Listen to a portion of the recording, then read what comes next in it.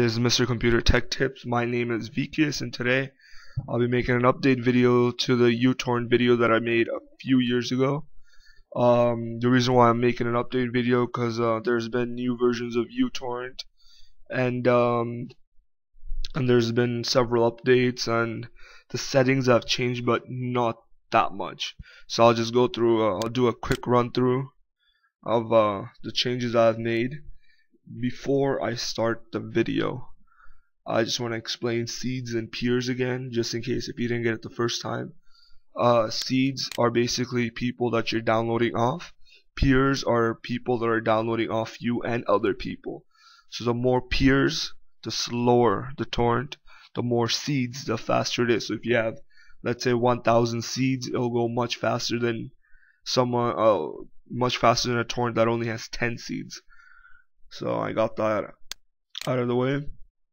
Go into options, preferences. I already have the dialog box open, so I'm gonna pull it up.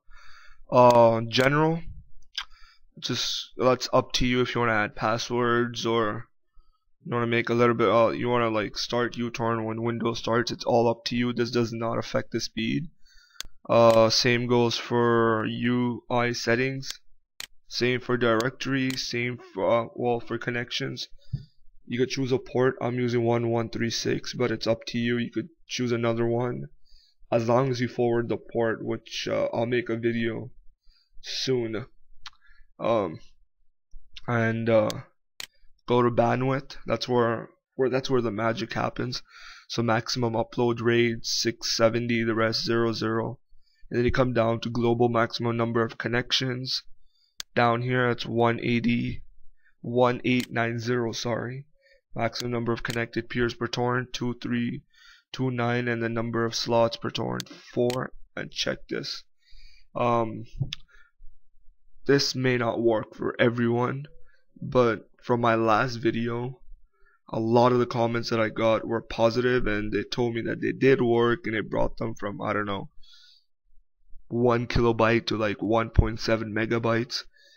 But there were still a few, like 5 or 6, that did not get it to work, and their torrents couldn't download faster. Like I said before, peers and seeds, it depends on that. If you download a torrent without peers or seeds, it's not gonna download anything.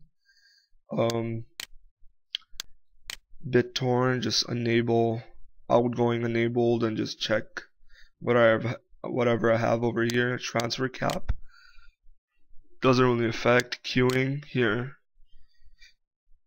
Maximum number of active torrents 4, maximum number of active downloads 3, maximum ratio 100, and then the rest 00. And uncheck these. Scheduler doesn't affect. None of these affect the speed. Now this is where all the modifications happen. So if you do not feel comfortable messing around with the settings of Utorrent, just don't do this.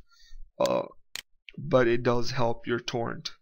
So just look at this little star. That's where I made the modifications, so it's easier to tell. So first one, BT allow same IP should be false. You change it. You click. You change it to true. Again here. BT no connection to services, it's true, so you change it to false.